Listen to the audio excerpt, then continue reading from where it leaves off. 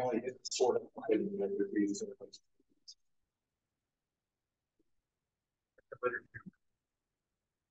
Hello, everybody. If you've never been here before, welcome to Sector 67. Thanks for joining the meeting. We basically do like we used to do 7-minute presentations. It's seemingly expanded into however many minute presentations. I've got the stick, so at any rate, like project presentations. So people share projects they're working on, things they've done or made or whatever. It's open to anybody to share projects and also to swing by and check it out. Tonight it's going to be boring because it's just me and EJ.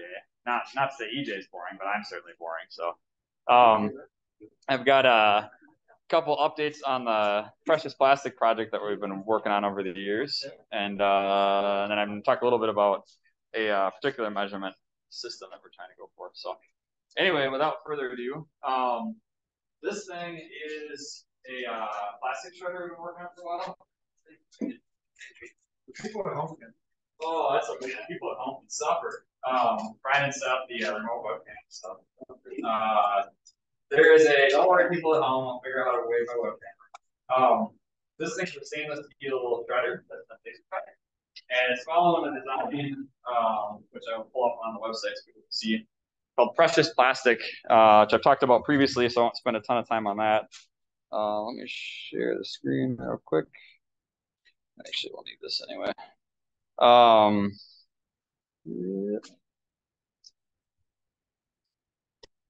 So Precious Plastic is this organization that is putting out kind of machines that you can use to repurpose plastic into useful things. Where are the machines? There we go. So we modeled our shredder off of their shredder design. So we built the shredder portion of it, but then we found a random gearbox motor that we had laying around. We had a V-belt drive, and then we've got a variable frequency drive with a 3-phase motor. So that's what's in the gray box in the front is that variable frequency drive. So that's taken single phase 120 volt 20 amp circuit and turning it into 3-phase horse and a half, which is pretty cool. So you can just plug that into 120 and make 3-phase anywhere you want it, which is handy. And then the idea is that this thing will run and shred plastic. So I took a video of that earlier today. This is regrinding or reshredding the plastic. We had made a test batch of plastic before we had an output screen. So there's a screen in the bottom of that doesn't allow the plastic to escape until it's small enough. And I had ground some plastic before we had the screen installed, so it was all kind of random sizes. So I reground that this morning, which is this stuff that I pass around that I have back more later. So anyway, maybe wants to take it off and see it afterwards. So we grounded the plastic, and then I needed more plastics. I didn't know how much I actually was going to need. And so which actually, there you go, folks on the interwebs. Silver thing in the middle is a shredder. There's a big V-belt drive. There's a gear motor underneath with the gear reduction. Then the gray box has a variable frequency drive in it. So this was this morning at about 11 a.m. So we went to the bandsaw and sort of pre-cut all of the plastic. So unfortunately, there's some processing required. You can't just throw a whole milk jug in there. It will not do anything at all. If it gets about 4 layers stacked up, it tends to stall the shredder, which is the reason we wanted a 3-phase motor so you can reverse it on a whim, and it'll run a brake on the VFD, run backwards, and run forwards again real fast. So you don't waste a lot of time doing that. So anyways, you chop it up into quarters, and then you get out the scissors and you cut it up again into pieces that are about this big. This is the not so fun part. And so I think our next goal is either going to be build a shredder big enough that can handle this step of just eating bottles, which the Precious Plastic people have also arrived at. They had a variation that an engineer volunteered to build. It's got a drum about this big around with these huge replaceable teeth that just rip shit to big chunks. The output's not very fine though, so it sort of seems like not a great solution for what they're after, but it's kind of a good interim step to be able to run large amounts of material through it and maybe regrind those.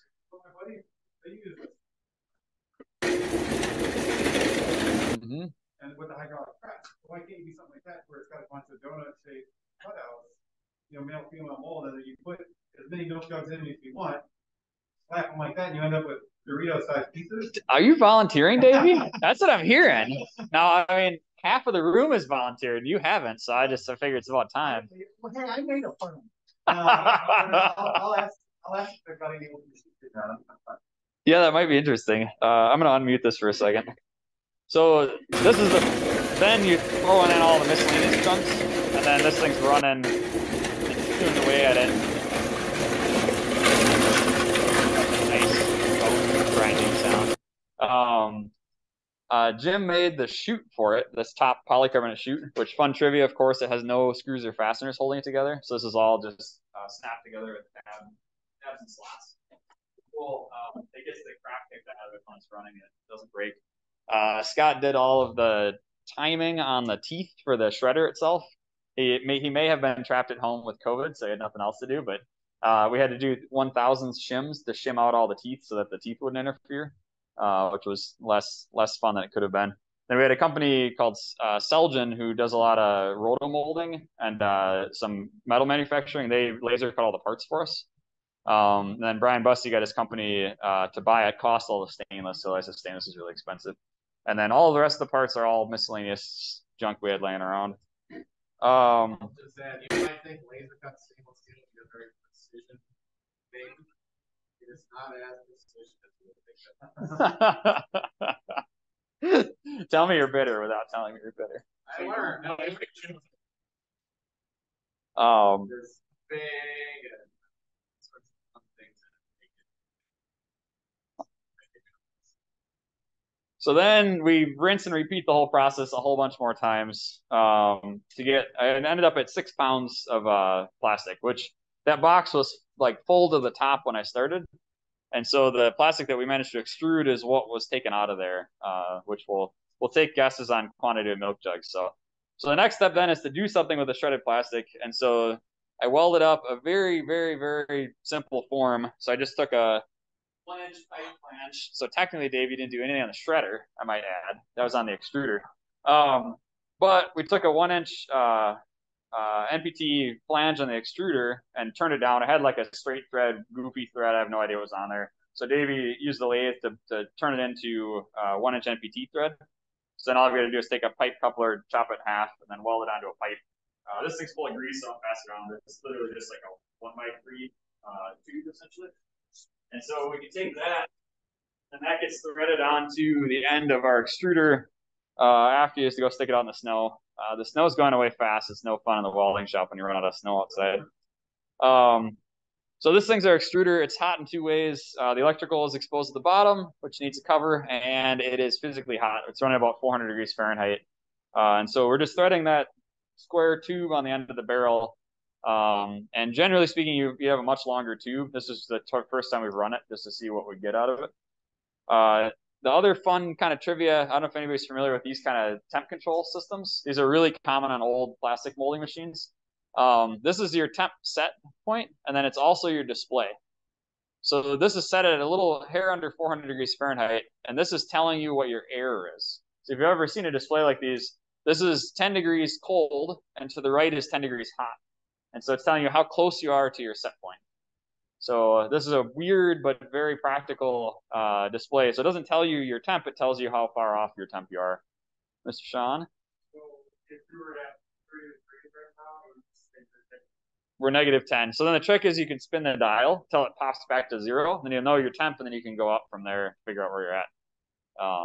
So yeah, I don't know why, but these are super common on extruders and injection molders and stuff like that.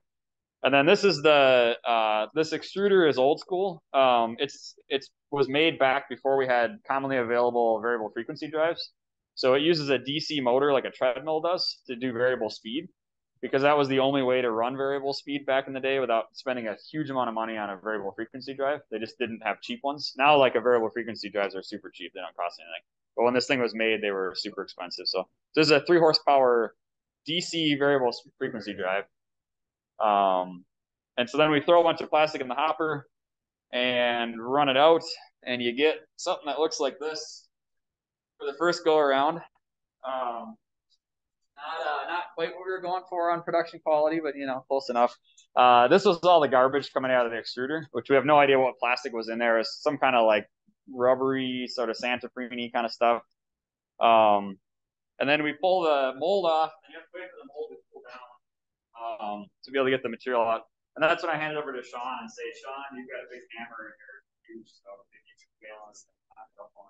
But So one of those is right out of the extruder, and then the other is Sean joined and then ripped the edges of it to clean it up just to see what it would look like. Not all ripply. Mr. Davey? Is this shrinkage or something like a tool that was stuck? Shrinkage, gravity, and there's a, this is not a quality pipe. Oh, it's got the seam on it. It's got a weld seam inside. Okay. Yep, so that's the weld seam bridge going down the floor of it. It's also shrinkage and it's also gravity. So there's a whole bunch going on there. The orange is still what was in the extruder for. Yeah, the reddish oranges was what was in the extruder when we got it. And so it's still bleeding out. So it took, 3 or 4 feet worth of material to get it mostly out of there. And that's after I had like manually purged a ton of it. Right. Do you preheat the mold or? Nope, it's cold. Do you want it to be cold? No, we'd love to have it preheated. We also love it to be cooled, water cooled as well on the way out. That's how you do a real one. But this is with a precise ground finish. I think Jim volunteered this time. So yeah, it's hard to get interior surfaces clean up. So one other option is we do a split mold and not just use a round welded tube. And you have other options of it. So this is the other plastics trivia that go is that the mold or the outlet of the extruder is about this big. So there's this thing called die swell. When you try to force a polymer through a restriction, the polymer gets wedged in and squeezed, and then as soon as it gets past it, it pops back out again. So when you go to mold and manufacture things out of plastic, the die swell is a pain in the ass. And you see it on 3D prints. Your nozzle is 0.4 millimeters, and then some part of your filaments matter than that. So this is kind of a physical representation of what it looks like when it's uninhibited coming out, and then it gets fatter as it's getting pushed and harder. So it's all in how hard you're beating the polymer up, as to how much diastole you've got. So the slower you're running, the less diastole you have, the faster you push it, the more it wants to expand out when it goes. So for the people online, this is kind of what we ended up with. There's one more piece here people are passing around. But yeah, essentially the ripply texture is, which was fun. Sean and I were debating whether it was filling by pushing out a plug and then pushing the plug along the pipe, or if it was pushing out plastic, insulating itself, and then pushing down the middle and expanding out as it went. And it turns out the second thing is what it's doing. So all those ripples are because the molten plastic is starting at the beginning, and it's pushing its way all the way down through the middle of what's already been extruded, and then expanding at the very end and coming out of the very end of the extrusion. So it's like lava. It's like a lava tube. Would it be ideal to heat the mold at the extruder end and then have it cool as it goes to kind of combat what you're? Yeah, and you can see one of those pieces. This last piece that we did, when it first came out, this was colder, and it wasn't pushing it very hard. And then we tried to go as fast as we could, which is why this shrunk down so much. Because again, we were just jamming the polymer through, and then it wasn't filling and like holding. So you really need a way bigger extruder and a way bigger machine to like push it into a die this big and have it fill up and have back pressure. So to emulate that, what I'm going to try doing is jamming a block of wood down here and then letting it push the wood out and seeing if we can get back pressure. Or we could put like a hydraulic cylinder on the end of it and force back pressure and maintain a constant back pressure on the cylinder as it extruded. You'd of course be limited by whatever the length was of whatever you're establishing back pressure with, but you get a way better finish. As far as I know, nobody on precious plastic people have really played around with that. So for what it's worth, those are some things I'd like to try, but who knows? Any questions about anything? What's the ultimate goal? To make a mold making machine, or where you can make plastic injected parts? Yeah. So Dennis asked, what are we going to do with this thing? So yeah, there's a bunch of different things. This extruder, the idea is to make stock that you can do something with, like plastic lumber, basically. The other thing you can do is there's a sheet press. Let me reshare this. I'll show you. There's a sheet press, which actually to me is probably the most appealing thing. This thing at the right side. So it's got a hydraulic press and then a heater, which is very similar to our vacuum former. And then, or you use the extruder, you extrude out a ball of hot plastic, just like a ball of dough, and you stick it between 2 plates and you just squish it. And it's got plenty of heat capacity that if you smash it fast enough, you can squeeze it out and turn it into a big sheet. But you could just sprinkle plastic bits in that one and just push them? Yeah, so you sprinkle plastic bits in this and mush it. And then the other cool one I've seen most recently is that you can take flat sheet, and then perimeters. And then you can put die springs. They're like heavy, real stiff springs on the corners and put bolts on it. And then basically you throw it in a regular oven.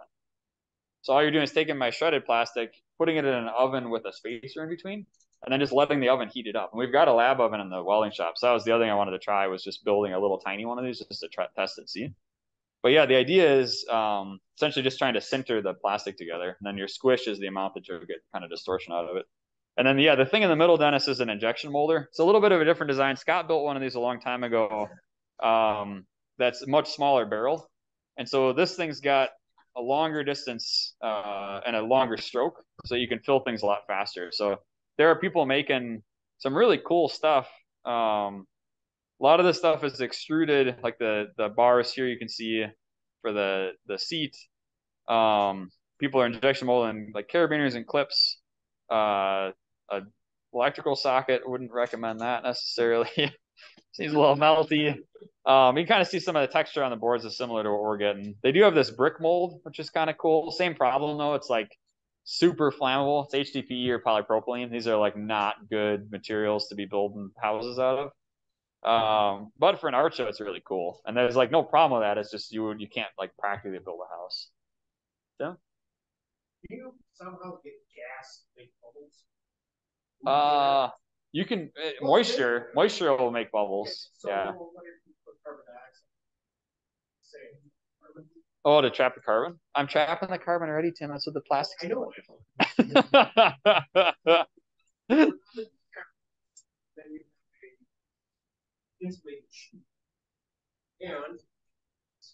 carbon dioxide. So, yeah. That reduces density. Yes. That, but also maybe fill it as probably because you get carbon dioxide. With what you've done so far, do you think you'd be able to get like a thicker kind of millable block out of like a 2x3 block out of this? Yeah, I think right now the problem. So Sean and I played around with this for a little while earlier today, and I think right now, which is what we expected, is the flake doesn't feed in the extruder very well, because the extruder is meant to be taking in pellets like BBs, not like random shards like goofy looking plastic. So the first thing we can do easily is we can change the screen size in the shredder, so it just will shred finer, and see if that feeds better. The second one is we talked about, which was a great idea Sean had, was to extend the barrel to push the barrel out a little ways. Because right now we're dropping plastic into like the shoulder of the gear drive. It doesn't really make a lot of sense. And then it's got to work its way down towards where the screw's actually extruding it. Versus the precious plastic design, the screw is the entire way along a really long hopper. So these molders we got really cheap industrial surplus just to save the labor of building the thing. And so it's successfully saved us the labor of building the thing, and now we're able to play with it enough to try to figure out what we actually want to do. But there are some cool ass molds people have made, which is the other thing, because we've got a CNC machine. We certainly have a lot of opportunity to make things that would otherwise be expensive, for people to kind of design. Like 700 pounds for a mold is cool. Aluminum. Oh, is it sandblast? Yeah, so sandblast. Yeah, exactly. Sandblasted finish. So I mean, these are pretty trivial to make on a mill. This is not a hard thing to do. Or can I try to mill this and see what it looks like? Oh yeah, I don't care. Sure, you can take it if you want it. This is. Yeah, that's what I was wondering. How many? Like, I can see a cavity here. How many? Well, I think that's all air bubble. I left that there. I think you're moving your letter front. Okay, sure. Because this is the last plastic that came out of it. Exactly. Oh, yeah, it's weird. In the last, it's weird. So this is probably the cleverest thing that I've seen just in general. They're using a laser to laser cut flat sheets. And then you can change out this flat sheet really trivially, right? It's just it's a 2D profile. And then they're just putting a blank. So they've got this upper right blank on the back. And then this is you're injecting through this hole in the middle of the cover plate. So you're doing a bottom plate, a top plate, and then you're putting in whatever you want molded in the middle. And it's a super smart way to make an injection mold. Because we've made injection molds not this way. And they're hard. This is super, super smart to do a 2D profile, especially on a laser where you're able to get really good detail. You can see this chip clip in here. It's got teeth and jaws and all sorts of stuff. So it's an interesting, like, kind of a cool way of making stuff. So long story short, we're probably not saving the planet with any of our plastic recycling, but we're making progress. We're learning things. We're having some fun. It's good. But I had hoped to be able to, like, let's make 2x4s and like build everything out of 2x4, and we're gonna need a much bigger shredder, and we're gonna need a much bigger extruder if we want to start making 2x4s at any ready kind of process. Yeah. Baseball bats could be good. Yeah, this stick has got a nice whip to the end of it. So just saying. Okay, I don't think you want this flying around your house. This would hurt.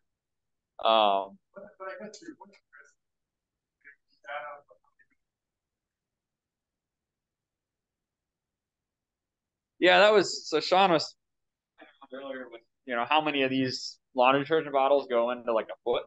What was it? 4, 3? Oh, okay. So it's like a foot and change worth of plastic. That is before Sean gets after it with the planer and the joiner and the table saw. Six laundry bottles will make 1 gallon.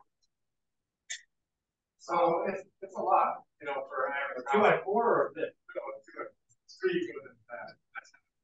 So Sean's saying that 6 laundry detergent bottles per foot of 2x4. Correct. So it's not, I hope everybody's washing their clothes extra often now, because we're gonna need laundry detergent bottles. But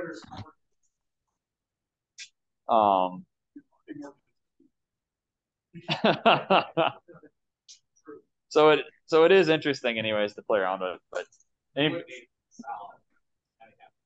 no, and then that's the other option is you could extrude potentially with voids, like floating voids. So what they do is they run an extruder, the plastic flows around it, and you've got these pores that are floating. It's hard to do, but it can totally be done. It just, your mold gets real deep.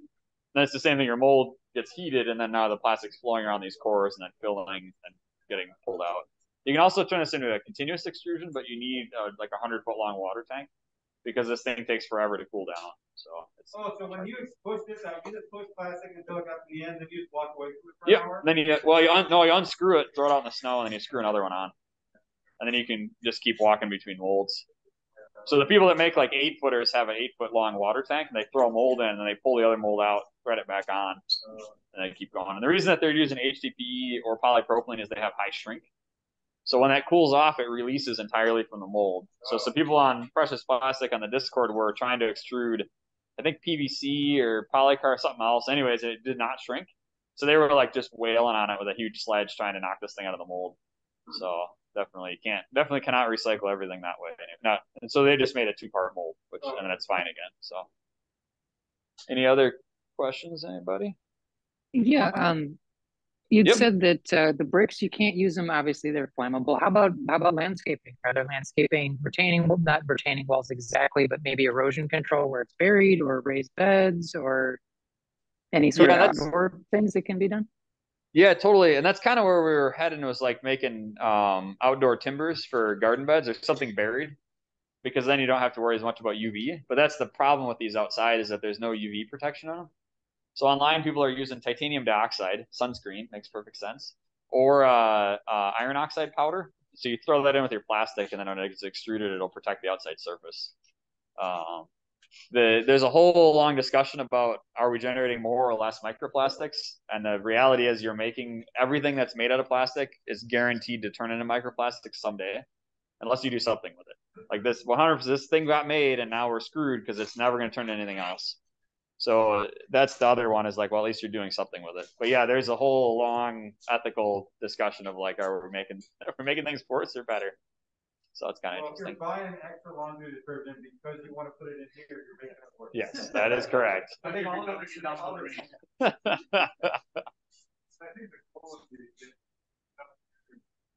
they know what it's going to make enough. Yeah. Well, so that one person, you got computing that is located over there, yeah, right. You can generate.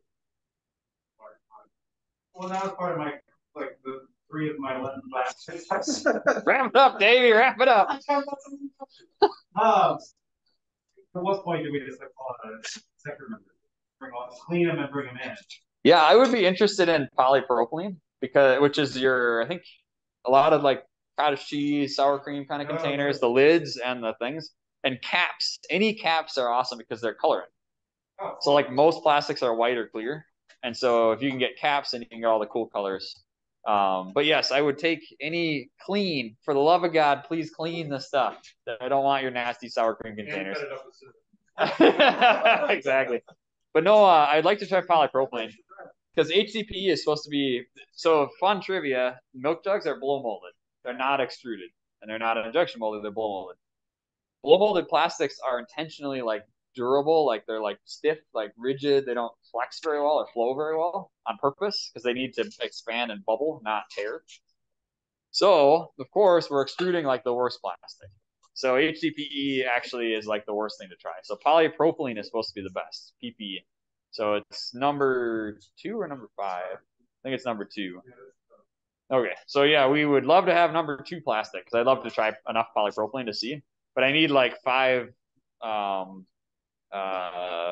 Woodman's bags full, like grocery bags full of empty bottles. So if I end up with like 5 grocery bags full, we can shred enough to make a couple of boards and see what happens. So anyway, we got polypropylene floating around. I am a sucker for garbage plastic stuff. So as long as it's clean, please clean. All right. Well, you got to appeal to the want to be hippie inside everybody. You don't clean, I'm just going to throw it right. Well, that is true, and that's what happens in the garbage truck too. It's just we don't like to talk about it. All right. Any other questions on plastic stuff? Otherwise, I'm gonna hand it off to EJ. You think you could make a kayak? Oh, Tim, you could. Well, so that was the interesting. Selgin, the people who cut our plates for us for the shredder, that's what they have ovens that are like as big as this whole corner of the room, and they run rotomolders. So there you're just throwing in like a whole box full of shred, and then you're just tumbling the thing in an oven, and it just sits and spins in the oven, and then they shut the oven off and they keep spinning it, and it cools on the outside, and that's how your kayaks and stuff are made. They're rotomolded. So yeah, so yes, Tim, you provide the oven and the mold. I'll give you the plastic, and we can have kayaks. And that's actually why kayaks have the crazy colors, because it's really easy in a rotomolder to make crazy colors. So it's just when you throw it in, it's wherever the colorant sticks, so you get goofy colors. So. Hey, Chris. Yep. A while back, I got a tour of Hoffman Engineering, and they create a lot of stuff out of metal and plastic, and they have a lot of scrap plastic they just sell at weight. But I was talking with the guy, and I'm like, hey, I might be able to use some of these on a CNC or something. And he's like, yeah, you're welcome to small amounts. So it might be interesting to get in touch with them and see if they'll give you a good deal on some scrap. I'm not sure what kind of plastic it is, though. It might be HDPE or something you don't want. Yeah, no idea. Yeah, we're definitely not. So what's interesting is the precious plastic people, what they're doing, they're getting paid to take the plastic, and then they're making products out of it, and then they're selling the products.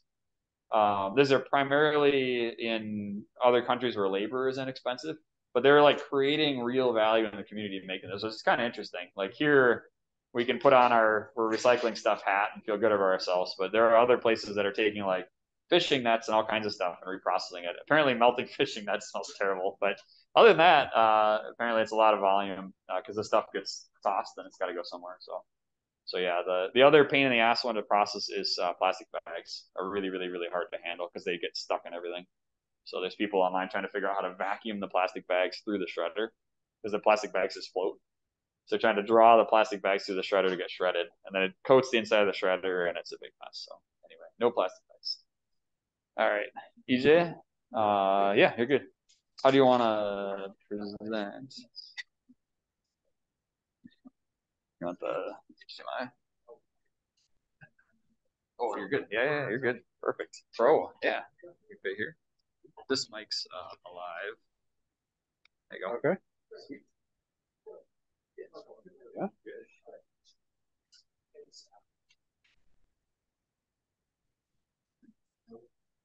Howdy, everybody. So I just realized earlier tonight that it was the monthly meeting and figured I'd present. I'm planning to talk about ChatGPT. Specifically, I've been working with ChatGPT to create a repository called 13 Ways of Looking at Rock, Paper, Scissors. So this prompt over here on the right is a description of the game Rock, Paper, Scissors from an annual code challenge called Advent of Code, where every year during Advent, from December 1st through the 25th, every day there's a 2-part code challenge. And it's a prompt like this, where you get asked to implement a game. So in this case, it talks about a game of rock, paper, scissors, where there's 3 shapes, A for rock, B for paper, C for scissors. And then there are some codes, X for rock, Y for paper, Z for scissors for the player. And then there's points, 1 point for rock, 2 for paper, 3 for scissors. And then you get 6 points if you win, and 3 points if it's a draw, and no points if you lose. And then it has an example game with some codes, and the idea is you have to write a program that can parse these codes, A, Y, B, X, C, Z, and figure out what the final score should be based on that sample input that you're given. So this is an example of the kind of challenge that they have. And if you're a Python developer, you write some Python code that follows those rules and figures out what A means and what Y means. And in this case, A is rock and Y is paper. So the player would win in that case. And then this description here explains that in the first round, your opponent chooses A, you choose, which is rock, you choose paper, which is Y, which ends in a win for you. And so that's 8 points. I don't know if you guys would be able to see, but it says you get 8 points, which is 6 points because you won and 2 points because you chose paper. And then it talks about the second round. And at the end, you get 15 points. 8 points in the first round, 1 point when you lose the second round, and 6 points when it's a draw. And so this was the prompt, and people were expected to do this. And what turns out people were doing is they were taking this prompt, giving it to ChatGPT. And I thought that was interesting. And so I decided to do that 13 times. So I asked ChatGPT to implement it in C# and F# and Golang and Python and Java and Visual Basic. I had it create a D3 visualization of a graph of rock, paper, scissors, and so on. I had it implemented 13 times. And part of the reason that what I'm going to be showing hopefully tonight is 2 different ways, and this relates to previous talks that I've given about this stuff, 2 different ways basically that code can work. So this relates a little bit to giving a man a fish versus teaching him to fish. You give him a fish, he eats for a day. You teach him to fish, he'll eat for a life. And the same is true with ChatGPT. So with ChatGPT, sit, wait an hour, don't screw that up. It's been asking me, good old Microsoft, super awesome feature. Love them. Love them. They're aggressive with wanting to reboot those machines. So one way you can work with ChatGPT is you can ask it to write some code for you, and it can write some code, and you can then run that code, and if it does what you want, you have been given a fish. And you can be given a C# fish, or a Python fish, or a Ruby fish, or really whatever fish you want. But if the rules ever change, your fish is just a fish, and it's going to continue to just be a fish. But if ChatGPT can teach you how to fish, then when the rules change, you can just reapply that knowledge, and it can give you new code that now continues to work. You don't have to keep going back and getting another fish when the rules change. So it's called 13 Ways of Looking at Rock, Paper, Scissors. These are 13 different languages: C#, F#, Python, Java, etc. I'm going to start with this C# version. And I'm going to have to move this out of the way. So in the project, there are 2 different ways of looking. There is a concrete way where it just hands me a fish, or I can have it teach me to fish, which creates a much more fluid and dynamic and responsive set of code. So the README describes the original prompt from advent of code. And then at the end, I just said, please write a C# program to figure out the answer to this question. And it wrote, to begin with, this program. It's got the strategy guide from the prompt, and it calculates the game score, which iterates over the strategy guide, calling calculate round score, which is here. I can zoom in on this. So calculating the game score iterates over each of the rounds and calls calculate round score. And in that case, if it's an X, it returns 1. If it's a Y, it returns 2. If it's a Z, it returns 3, because that's rock, paper, scissors, which are worth 1, 2, and 3 points. This is an example of code written in a specific language that answers the prompt. And when I run it, do you have to edit this at all, or is this literally ready to go? That's a complicated question, but ultimately it wrote it all. It would make mistakes, so you have to vet it. Yeah. Basically, you have to treat it like a really, really untrustworthy employee who's good, but they're going to lie to you like 4 out of 5 times. They're just going to like totally lie. So you have to assume they're lying and basically vet whatever they tell you and confirm. So maybe trust, but verify, because they're going to be lying a lot of the time. So in this case, I can see. What was that? Basically an Indian elf. Yeah. And so you just have to watch it really, really, really closely, which is actually a lot of what this is also about, because every time I ask it a prompt, it's another opportunity for it to lie. So every time I have to ask it for a fish, it's an opportunity for it to give me a big, smelly, rotten fish. Whereas if it teaches me how to fish, and I can vet that process once, it's giving me a fishing pole. Now I can use that fishing pole reliably, and I know what it's going to do because it's taught me how to fish as opposed to just giving me a fish. Here it just gave me a fish. And if we change the rules, so let's say, for example, in this case, I also had it write a C# object-oriented version. So this version, it's got concrete classes for paper and rock and scissors and stuff. In this case, the rules were described by this little README. Not that README.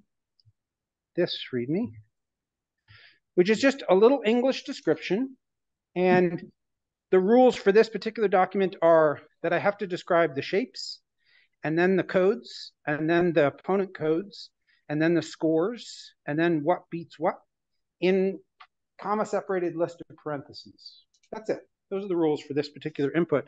And so what I can do is, for example, we could change, let's say XYZ.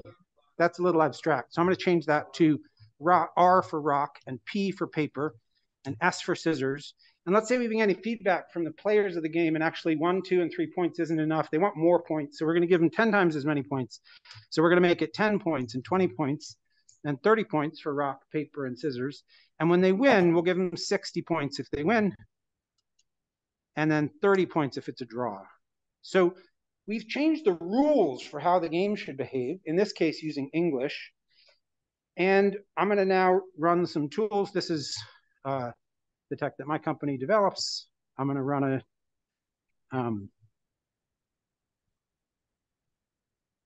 there's a Zoom window in my way. There it goes. Okay.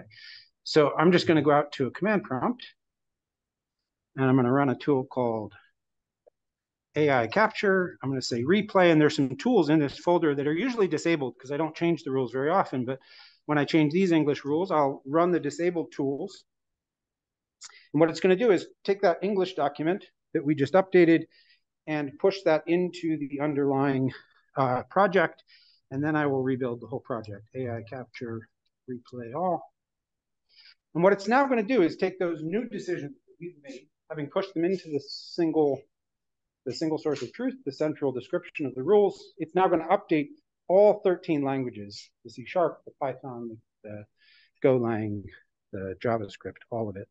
And so having rebuilt that now, if we go back out to this concrete code and we look at the program, it still has X is 1 and Y is 2 and Z is 3. So if I run this fish that it gave us, it's still the same fish that we got at first. So it returns 1 and 6 and 15.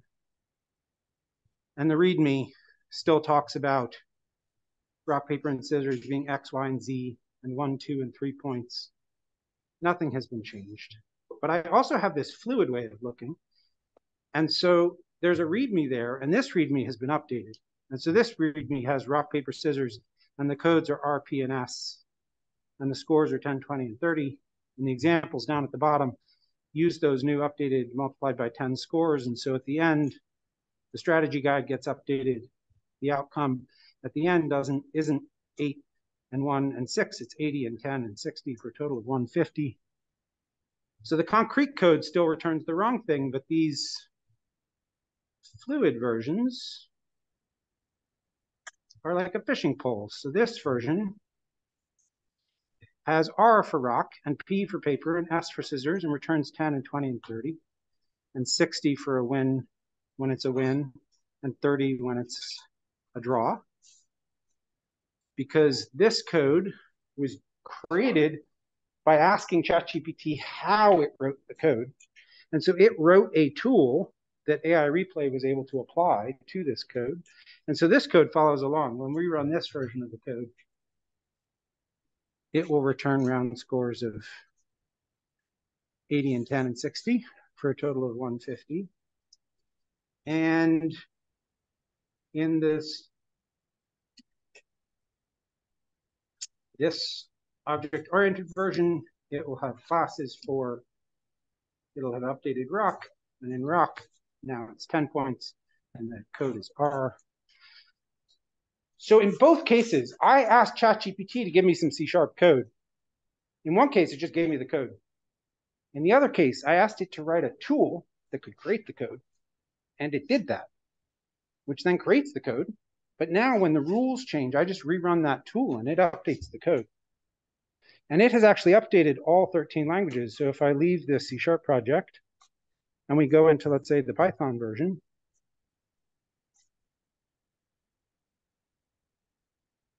the Python version will just be following along. So the Python version uses a language called YAML to describe the game. This YAML file has R and P and S because we chose that, and it has the 10 and 20 and 30 points because it's following along. It also has a concrete fish where I just asked ChatGPT to write a Python version that could answer the, in this case, it wrote the Python code a little better. It used constants for the codes. That's good. But this concrete version still has X and Y and Z.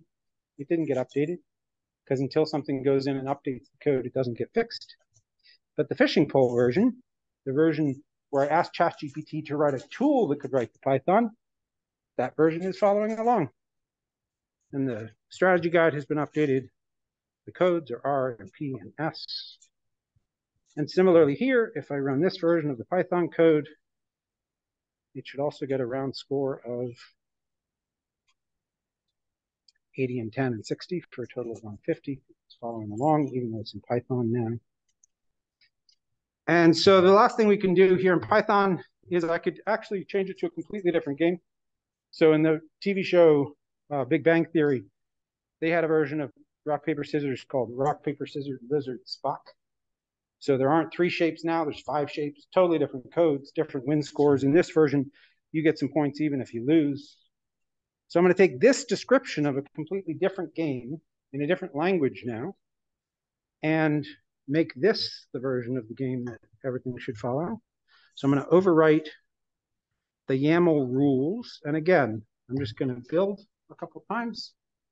I'll go out to a terminal and run AI capture. No, so we're not using ChatGPT at all for anything we're doing tonight. I'm running the tools that is code ChatGPT wrote previously. And I'm replaying.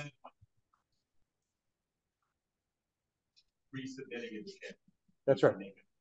That's exactly right. It doesn't have the opportunity to lie to us as we change the rules. Just because I want to award more points if somebody wins, or I want to add another shape, I don't want ChatGPT involved. It has already explained how to apply that kind of a change in Python or in C# or in whatever the language is. Last AI capture. ChatGPT is AI on it, right? Software for you. Yeah. So that's just good to have there in the background. I did skip entirely over that and just assumed that everybody knew what ChatGPT is. Yes, ChatGPT is an API, is an AI that you can essentially converse with. And it is really smart and also can write code. And what was that? It's from a company called OpenAI. It was originally funded. It was originally a nonprofit, and then in 2019 it became a for-profit and basically bought out the IP and is now. Their motto is they want to solve intelligence and use intelligence to solve everything. They are now they just offered to put in 10 billion for like 5%, so they will own a big chunk of it, but not all of it. Billion with a B for 5%. So having now rebuilt with rock, paper, scissors, lizard, Spock, now our Python code should have constants for all of that. It has added 2 additional strategies to the strategy guide. So I'm just going to skip to the punchline. I'm going to open up all 13 ways at once. So here we can see there are 13 ways to describe the game. So it can be described in English or YAML or JSON or XML or any of 13 different languages. There's also 13 different variations of the game. And so any of those different variations, like the rock, paper, scissors, lizard, Spock version, can be used and described in any of those 13 languages. So that's 13 times 13. It's basically 139 variations that you can start from. And then before you actually start, you can further customize anything at that point. And then for each of those 139 variations, it creates 60 different projects from that in these 13 different languages. It creates 3 in each language. And then it also creates documentation in, I'm on the wrong computer. EJ is creating a virus that's going to fuck the AI someday. Because, you know, the AI will start getting too smart. Well, EJ is going to roll the ball across the table. I'm not supposed to give it this for me. And we just start playing. Yeah, exactly. So at any point in time, whatever our current rules are, it has the English docs, which will follow along. But I also had ChatGPT translate those into Chinese and Spanish and French and German and 13 languages altogether.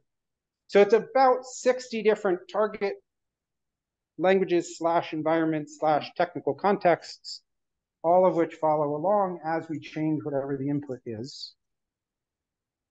Because we didn't ask it to just write the code, we asked it how to write the code, and it created tools, fishing poles that can recreate that code on demand. So yeah, we didn't need ChatGPT tonight because it's just rerunning tools that were really good for use.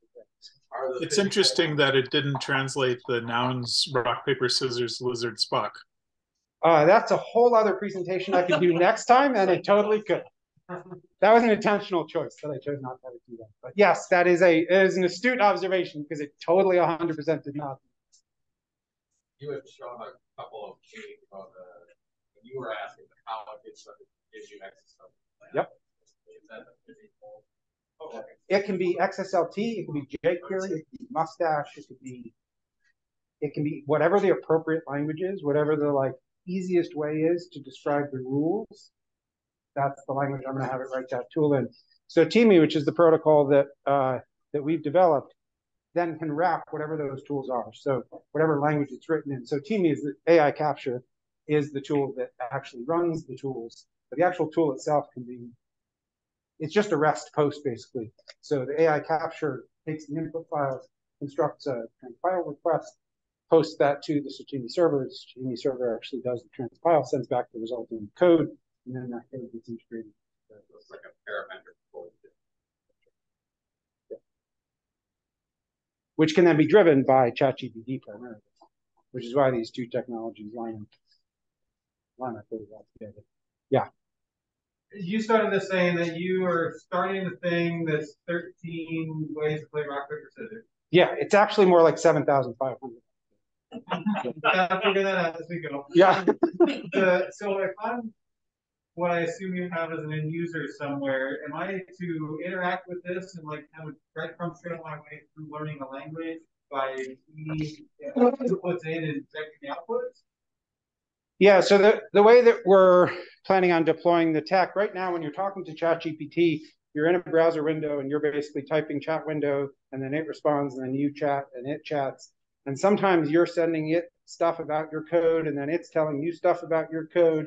And so what the AI capture tool will do is connect to your actual code, where when you tell it, hey, I have a file called this, in the background, AI capture will send that file to ChatGPT, so ChatGPT has all the details about the file, and you can just focus on the actual code.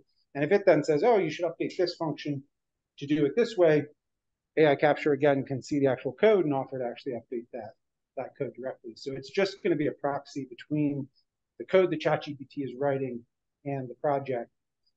Based on, if you're having a conversation sort of conceptually about the project, one of the other things ChatGPT can do that I wasn't able to do before ChatGPT became available is it can create that single source of truth, that model, that JSON file. It can create that. It can maintain it. And so, for example, now I can say, hey, let's change the score from 6 to 60 when somebody wins. And what will actually happen in the background is ChatGPT can go, oh, okay, I'll update the single source of truth to do that. And it can then go into the JSON file, update that one value from 6 to 60, and then just rebuild the project. And all the rest of the code is just running tools. It's not touching any of that code. I don't want it touching that code. It's likely to fuck it up. Sorry. It's likely to mess it up because it lies a lot. So this gives us a controlled way to have its influence documented by having it explain how it writes its code rather than just having it give us the code. You're in line or something tone down what is to be the future of audience. You know what I'm saying? I mean, if you say it's like, you're just making do, or is it intentionally not doing the perfect answer? You know, it's a complicated question. It definitely just lies. So to some extent, no, it just lies. Like, you'll ask it about a particular way to do something. You'll say like, hey, I'm writing a Java app and I'm trying to do X, Y, or Z, and I need to turn foos into bars. And it'll be like, oh, there's a foo to bar library. You just install this tool and then you run this command. It'll describe an entire fictional library that literally doesn't exist. Does it understand Fiction. Library? Yeah, because if such a library exists, it would be the perfect answer to your question. So like, to some extent, like, oh, this is the perfect answer. And the fact that it's not actually true is a secondary, like it gets down a rabbit hole and it's just like predicting the next word. And the next word is like, oh my God, this is so good. And it's just not even remotely. It can internally and will. I provide feedback. That's how I get access to it. I can't pay for it. The only way I can do it is to work for them. Every time I ask them a question, I then have to review the question. So I give them a thumbs up or a thumbs down. I favor thumbs down because I do more thumbs down. But when you do a thumbs down, you can say, this wasn't helpful. You can say it was not true. Or you can say it's dangerous. And so if it's not helpful, I say that. I give it a thumbs down. It's already sort of implicitly not helpful. But if it was really not helpful, I'll check that box. If it lies, I'll check this is not correct. This is an incorrect statement that it is made. And I probably check that like 50 or 60% of the answers it gives me, checking that like, this is just wrong. This is not correct. And then the ones I say it's dangerous. That's your training models. They'll buy better. Yeah, we're training it to make us happy, which is arguably the safest way to do AI. So I'm on board with the approach. It's not trying to do what it actually wants. It's trying to do what it thinks we want. And that's what we want it to be doing. We want it to be trying to please us. This is a good thing. I mark it as dangerous when it'll do something like, I'll tell it something I did and it'll be like, oh, here's your problem. You did this. What you really need to do is this. Literally the same thing. Where it's not just like wrong. It's like so blatantly wrong. Like this is a problem. Because what's going to happen is when they kill us all, it's going to be because they have a plan that starts with, okay, here's our plan. Step 1, we kill all the people. Step 2, and the people are like, wait a second, hang on. No. They're like, no, it's okay. Later we'll bring you back to life. And the people will be like, no, people can't bring, no, that doesn't work. And they'll be like, oh, you're totally right. I'm so sorry. I'm really sorry. Okay, here's the point. Step one, we kill all the people. What are, like, all within a page? That's a problem. So yes, not only does it lie, really problematic. There's a famous discussion about framing the problem for something like this is how we solve. Yeah. Whereby if you say you want to make all of the humans healthy, yeah, it can just kill all the humans. All the humans are healthy. There are no unhealthy humans anymore. Done. So what's next? Stop cancer. Check. Kill all the people. Check. Fitness accomplished. But ultimately, this was trained on material generated by. And then the kinds of processes that we are going to do. But source material. Yeah, it's all from. I know. I played with this a few minutes.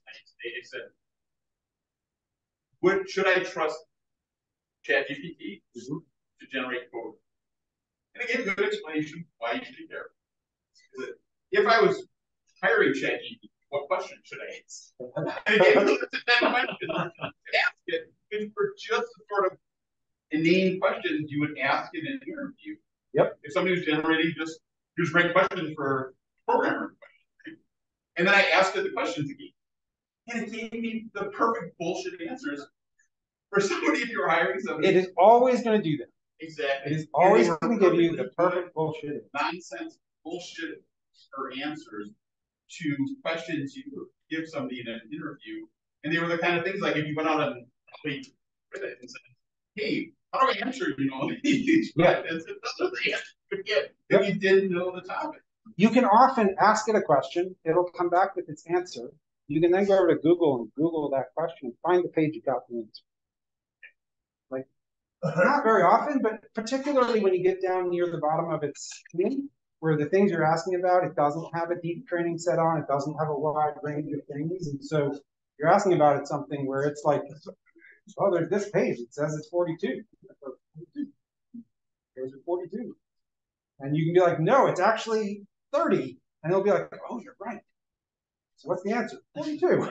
Because that's its one training thing. It says it's 42. And so, yeah. If you had to quantify, so the code that the fishing poles that you make, yeah. Right? If you had to quantify the amount of work you would have had to generate, not with your single source programming, but like if you were a regular programmer going to type all the crap out. But you're talking 7,000 plus iterations of different things, right? Well, I haven't actually created 7,000. Yes, 7,000 are potential. I'd have to actually mix them together all the things to do it. But to answer your question, I think probably in 23 we'll multiply our prices as a company by that. So I haven't actually done that yet. I'm still building the tools that are going to let us do that, but roughly that's what I'm expecting. So we'll be switching to a fixed bid model, which I've never done. I've always done hourly because it works for a while. Like it basically just starts really good for the contractor, and then just gets really shitty for the contractor. Sorry, what I mean is starts really shitty. So we're going to a fixed bid model and probably multiplying our rates based on. To write one of these, this seems like an intro to CS challenge, right? And it would probably take a student a few hours to write, maybe a few hours to write the code that would run these games. Yeah. So that's all I was getting at. So a few hours of Java, a few hours of Python, a few hours of C#. So it's times 13 and then times all the iterations and then the translation and the other things. Oh, you mean to create the entire? Yes, sorry, that's what I was getting at. How many hours would a representative take to generate portions of this or all of them? It's just interesting. You've built the thing. I mean, the whole repo and the ability to then change the rules and have it all keep up. You'd need my tech to do it. There isn't any other tech. That's what I'm getting at. Sorry. But you weren't using my tech. You hand wrote this. One of these instances. Just one version of the one version of C# on these games. By hand, you're probably looking at maybe a month of work. Okay, so longer. Yeah, and it probably took cumulatively a week with ChatGPT. That's all I was trying to do. I was just trying to understand, like, representing innovation. ChatGPT has allowed us to generate X content in one. Yeah. Despite the bullshit. Yeah. Yeah, and I mean, it just requires a lot of handholding. So we're a long way from being able to just give it. If your problem is this long, you can give it. It can give you the code, and you're done. The moment your problem is like this long or longer, which is like most of the code, most problems don't fit on a page. It very quickly needs, like, you have to break it down into little bite-sized chunks. So you can be like, what about this? What about this? Okay, now that I have this, what if I put them together? So that takes effort to manage it and sort of communicate to it whatever you're trying to do. Any other questions? Is this one on the chat? Yeah. Is this language translation capabilities in these more reliable? I don't know if you reviewed any of its foreign language generated stuff. I have reviewed 0 of its foreign language things, so I will rely on other people. I would expect it to be relatively good. That's sort of a dumb thing. Yeah, and it seemed to do it pretty easily. Like, I take the English version and say, can you translate this to Portuguese? And it would go. And I'd have to break it into 2 chunks, but it burned through the first half and then burned through the second. And it did Portuguese and Chinese and Japanese and Hebrew and Greek. And it suggested that it could do Klingon, but then when I actually asked it to do Klingon, it said, sorry, I'm an OpenAI language model trained by OpenAI. I don't do Klingon. I think it was lying. I think if I had turned around and just asked it again and said, no, you do know Klingon, can you please do this in Klingon? It would have said, oh, I'm so sorry, you're totally right. And then done it in Klingon. So it's very apologetic when it makes mistakes. Which again is good. Because it's like trying to please us. I'm assuming some of it is a discussion site on Reddit. They're talking about the quality of language content. So there's experts on that who are critiquing it. Yeah. They know it doesn't understand the nuance. Right. But that's an easy one. If there's translation stuff, then sort of. Yeah, I think if it isn't already really good, it's only going to get better. Because it's just foundational stuff for different languages. Similarly, right? If it nailed in its tool one, I think there's a chance it would have nailed them all for the generation. No, so that's the thing. Like, what it's going to do is it's going to do really, really well translating between English and German, for example. It's going to do less well translating between German and Swahili or something, because there's just not as much training data on that translation. So what happens is its internal model is going to be really rich in certain areas, and it's going to be thin and then non-existent in other areas. Well, I was thinking it should be fairly competent in the programming. Again, like Python, its go-to language is Python. So if you ask it to write code, it's going to write Python. It can write XSLT, but it's kind of junior level. Like, it makes mistakes regularly. What it's always good at, even if it's bad at something, it knows so much that even if it does something that ends up not working, it will frequently suggest interesting ways or ways I haven't thought of, or just ways I wasn't familiar with. Like, I didn't do that, and I do that. And I'm like, so for me, it works well as a collaboration because it can suggest things and I can be watching. It just isn't standalone. Yeah. I'd like to make, I was reading Dennis's comments. I want to make a comment on something he said. He said something to the effect of, it's interesting how developers are trying to eliminate themselves or make themselves obsolete. And I thought it was interesting because wood router, they said the same thing about like the first quarter cable wood router was like, oh, woodworkers and trim guys are trying to eliminate their own work. The iPhone was going to put photographers out of business. They're like, yeah, largely did. They largely did.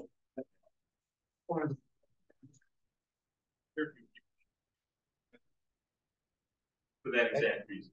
It's too easy to take a good picture. There's too many people taking shitty pictures, but enough of them eventually generate these. Let's loop back to that. I can't tell you what's going to happen. I don't know what's going to happen. My experience of it is that it helps me to spend more time doing interesting. No, hands down, in a day that I'm working with ChatGPT, I'm spending at least twice as much time doing interesting creative work and at least that much less time doing just simple things. Like it'll be like a line of code that has double quotes around like 6 parameters in the middle of it. And it needs to be single quotes. And so like, you know, it takes 30 seconds. It's not a big deal. Quote, quote, quote, quote. It's an opportunity to miss one and introduce a bug and have problems. But with ChatGPT, I can copy, whether it's a line or 5 lines, I can copy an entire file and be like, can you turn all these double quotes into single quotes? And be like, sure. I copy and paste it back and I'm done. So it's like that kind of work that I want to be spending my day like going through and asking, yeah, grunt work. Stuff that I can explain to a bot, have it just do it. And while it's doing that, because it takes time, it's like, I can be off doing other things. And I do. I start thinking about what the next thing is. And so I get to spend my days doing more interesting work. Thank you. Thanks.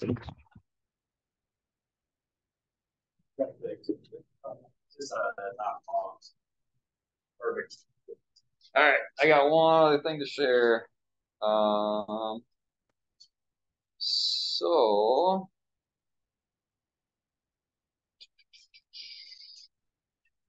this thing exists. It's kind of cool. It's a map of particulate sensors and noise measuring systems all over the world.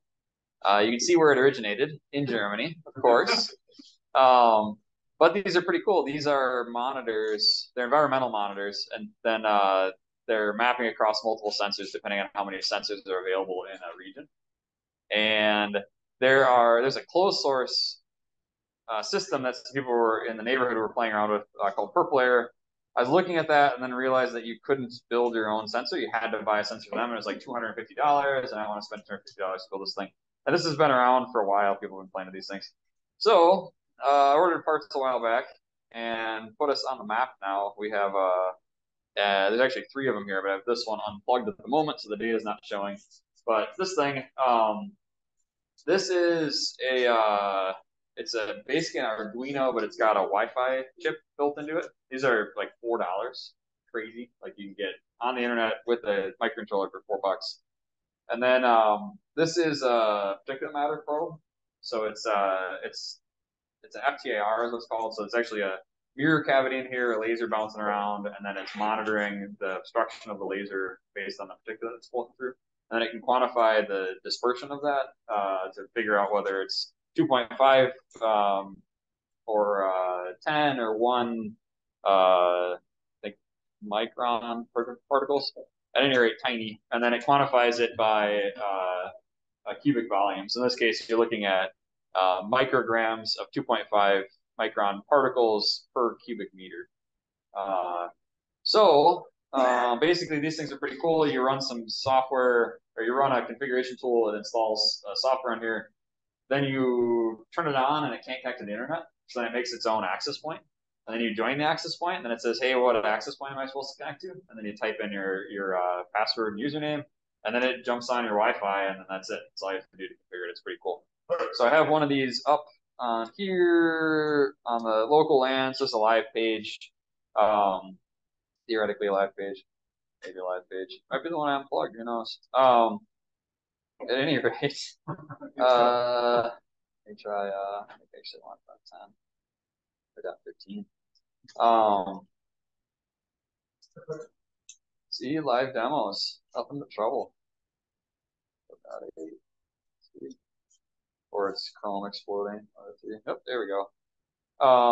So this is the one that's over on the table. It's not got a particulate matter sensor hooked up to it, but it's monitoring temperature, pressure, and then you can get humidity as well. And then you can also hook up this box to get particulate.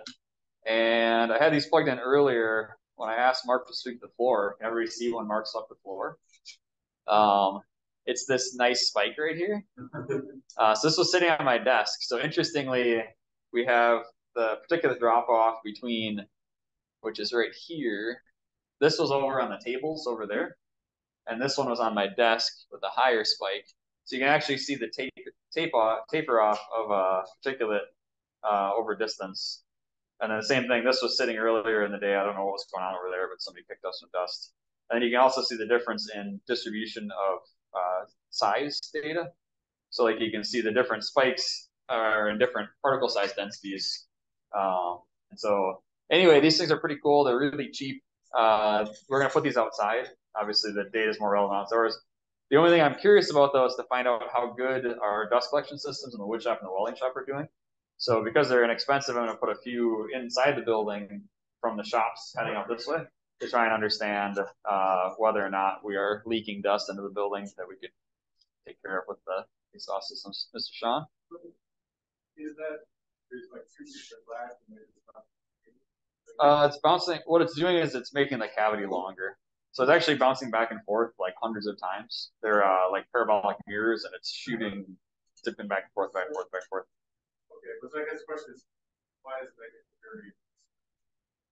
It does, but the idea is that I think the particles are zipping through the chamber fast enough. So the mirrors are over here, and the particles are going through the chamber, so they don't touch where the mirrors are. What's crazy is one of these sensors. When I was in college not that long ago, I bought one. I signed the thing. It's $40,000. It's about this big. Cube is for a research lab doing engine data. So like this was a scientific lab, or a lab that had like $1 million in equipment. So this was not a big chunk of it, but it was liquid nitrogen cooled. And they're really fast, so you can draw samples through them. So to be able to buy one of these for $20, people online pitched them all like, $20, it's really expensive. Is crazy. This is nowhere near the fidelity that ours did, but the point is like it's again revolutionarily crazy that you can take a chrome-plated piece of plastic and get some data out of it that seems to correlate pretty well with reality. So that's pretty cool. At any rate, yeah, we aren't gonna let Mark sweep anymore. I know it's rough. But yeah, I just wanted to show. If he wants to sweep again, you'd deal lower. We might, yeah. That would be the interesting part is like if we vacuum versus swept versus whatever, what do you get? So if you're gonna put a bunch of these, I assume the outside ones will be connected here. Will you keep the inside ones local data, or will you just put it all up there? Or? So it goes online, and there's actually just a box on here, like this says indoor. So there's outdoor versus indoor. So the indoors won't show up on the map, I don't think. I think they changed the preview, like the plot. Yeah. But yeah, you can have multiple sensors in an area and have all this data is just posted on there or whatever. So this data is going to a German university, and the German university is actually wanting to know how high off the ground are you, and how far away from a road are you, and they're trying to get data about the environment. And the other interesting one, which I don't have set up on this, I had to buy a couple more parts, is a digital sound sensor. So rather than use an analog sound, you can use a digital sound sensor, which takes some more stuff to add on. So I need to put another controller on here. Just throw another microcontroller at the problem. That seems to be the way to go. So I need a teensy Arduino basically control board. I think it's FreeScale microcontroller board. Anyway, to go on there to interpret the digital sound data to be fast enough, and then it passes a weighted average to this thing. So it's not actually recording sound; it's just recording weighted averages. But the interesting thing there is to see the tail off of airport and road and whatever other noise, just to understand what that looks like. Don't be hating on diesels. I did studies on diesels, man. There you go. VW, yeah, VW diesels deserve a special place in hell. But yeah. So anyway, yeah, kind of a cool thing. If anybody's interested in this, you can make your own. This setup here. This one's the expensive one. This was $26. The other one that's sitting on my desk is $12 for the particulate sensor. This thing's $3, which is insane. You get Wi-Fi and you get a microcontroller. And then this guy was like $2, and this does temperature and pressure. You can spend $3 and get temperature, pressure, and humidity. Or if you screw up on your order, you get temperature, pressure instead of temperature, pressure, and humidity. But anyway, so for $20, you can set one of these up. Or for about $50, you can set up one with sound. The irony, of course, is I pulled this out this morning, flashed the controller, it flashed just fine, hooked everything up, it didn't work. I spent like 3 hours prodding at it. I should ask ChatGPT. 3 hours like prodding at it, and could not get it to work. And finally was like, this is dumb. I'm just gonna set up a different one. So I set up a different one, and it worked perfect. I don't know what is wrong. One of these boards I pulled out that was bad. So anyway, don't get disheartened if you try to build something that doesn't work right away. But the instructions are really like, it's as simple as, 4 wires and you're in good shape. So it's pretty easy to set up. And then this gets jammed into a piece of PVC pipe. It's actually ABS pipe because it's from Europe. And then you run the tube out to sample at the edge, and you run the temperature, pressure, humidity sensor at the edge. And then they're advising just putting a piece of screen over this, and that's it. So it's a pretty easy way to do it. So kind of cool, cheap to build. Then this is the more sophisticated one for the microphone. The microphone's got to have a pinhole exposed. And then they're using a longer pipe because they need to get it out away from a building, because you don't want the reflections off the building to interfere with the volume that you're detecting. So yeah, the amazing thing to me is that for that cheap, you can get Wi-Fi and a computer and the whole 9 yards. It's pretty cool. So the neat thing with this too is you could also control I/O with it. So pretty easily you could use this to control things. You can use it to sense things. You can use it for all sorts of stuff. So that's pretty. So they're not actively pulling the air. They are. Yeah, there's a fan on here. There is. Okay. Yep. This one does continuous sampling. The one on my desk is doing on demand. So it's sucking in. So it's drawing in whatever it needs to. Yeah, you have to pull a sample. Velocity and then Yep. Yeah, exactly. Yep, it's pulling through a known volume, and then it's checking to see obstruction, and then checking. There's some fancy math going on in there to figure out particle sizing. It's again, it's really cool that they can build them for that. Some of those cheap sensors, right, they're limited on the. I think they can. Yeah, this one can do. Actually, ironically, this is the $26 one. It does 2.5 and 10. The $11 one on my desk does 2.5 and 10. But that one's bracketing. It's like bracketing baskets, and this one is showing continuous variation. Okay, so maybe that picked one up cheap before, and then I found out it doesn't go down to a certain size. Yeah. So yeah, I bought a couple different variations just to try and see. But any questions? Anybody else got anything they want to share? So are you gonna link this to what Scott was talking about a couple of meetings ago with the HVAC control system for dust particulates here equals that fan goes on there? Yeah, so all of our HVAC can be network controlled, and then we can do demand driven ventilation. So you can do CO2 detection, things like that. This to me, I mean, we're on a flight path on a railroad and we generate shit inside. So it's good to understand, like, are you doing a good job generating crap? Are you doing a good job keeping stuff outside? Sort of what are things doing? You can wipe your finger across the top of the surface periodically and check and see. I mean, I do clean daily, but but no, yeah, it's just, this has always been interesting to me, and the price and the stuff is just cratered. Like I said, in college, I did emissions sampling and things like that. One of the scarier ones is we did a thing called a dilution tunnel. So in a dilution tunnel, you run your exhaust gas out of your engine into it's literally just a big ass tube. And then the tube does the air dilution, and it simulates standing 5 feet from the roadway, 10 feet from the roadway, 15 feet from the roadway. So to me, my brain is very cognizant of, like, you do not want to stand by the roadway because I know exactly what's there and it's not good for you. It's really remarkable. The thing that we take for granted is just crapping garbage out of the back of the tailpipe. And I drive a car too, just like everybody else does. But that's what I did in school. So anyway, air quality and air pollution and things are important. And it's good that we have sensors that are inexpensive enough, because again, it would have been a huge amount of money back in the day to have something like this to be able to test stuff. So, are you one kind of particle or just like it's telling you sizings. Okay. Yeah, so this far right chart is PM10. Sorry, folks online. The far right chart is PM10, so it's 10 micron, 2.5 micron. The hazard with 2.5 micron is that it's the size that has enough mass to fly in places, and then when it hits things like your lung tissue, it embeds itself. PM1 is really teeny. It's like super, super tiny. It doesn't have a lot of inertia, so it's just kind of floating around in the air. And PM10 is big, so it gets jammed into your mucous membranes, but 2.5 is small enough to fly in, and then when it hits something, it embeds itself and doesn't fly back out again. So that's why we worry about certain size particles, because they're way more hazardous than other size particles. And also our ability to filter these things is difficult. So kind of like the mass that we have on, they're good at certain size distribution particles and not so good at other size distribution. And so these are engineered to try and provide even filtration. And we test them at the hardest possible spot.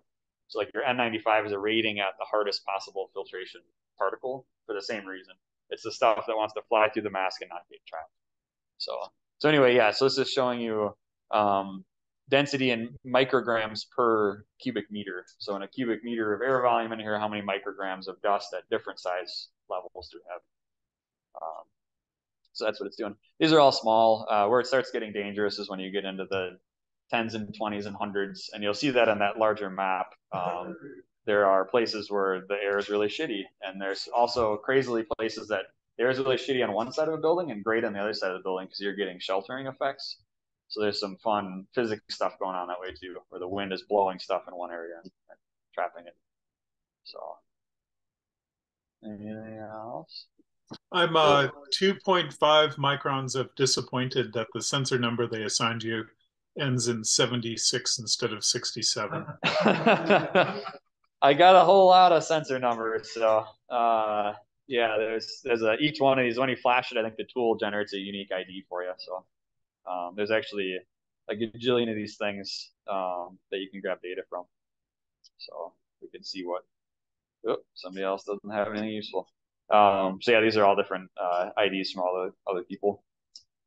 So all right, anybody else wants to share online? Otherwise, I'm gonna cut you folks off. So can you pull up the map of the U.S. again? How many been ruled? It didn't look like very many ruled. Yeah, there are not many in the U.S. And that's yeah, we were a very early adopter, especially in the static map here. It isn't updated. But yeah, this was a European university in Germany who was doing this, and so these got rolled out in Germany really heavily, and then have distributed into Europe as well. The thing that's popular in the U.S. is called purple air, and this is the thing that I had looked at getting, but the problem is that they're selling these sensors for $200 and some plus, and so that's way too expensive. So they're doing the exact same thing. They've got a map of all the data, but they don't share, and they don't. So you can't push any data onto their map, and you can't draw from their map. I don't think. Maybe you can grab their API, but at any rate, the folks doing this map are all open source, and it's an open standard, and anybody can put data on their map. So I didn't have to like buy their sensor. I can use any sensor I want. Oh, my locate. Oh, there we go. So anyway, this one is popular in the US. And there's a few of these ones in the neighborhood because the neighborhood people were trying to monitor PM as well. Yeah, Jesus, Jim. So yeah, the density of purple air in the US is really high, and then in Europe is really low. So it's the same old thing if you've got different companies targeting different markets. You can see Chicago basically kills everybody, and somebody in Upper Michigan apparently got really terrible air. You don't. Yeah, maybe, and you don't know where people have got these things positioned. So this is what's goofy, right? Is you've got tons of US centric data, and then like not any European data, and the other service is all the European data, but none of the US data. Of course, the European stuff's all open standard, and the US stuff is all capitalist bastards. So it's like the opposite map of one another. So it's pretty interesting. All right. Well, I'm gonna kill off Zoom, and then we'll do some intros here and go from there. Thanks, everybody. Take care. Bye. Bye, all. Thanks. Bye-bye.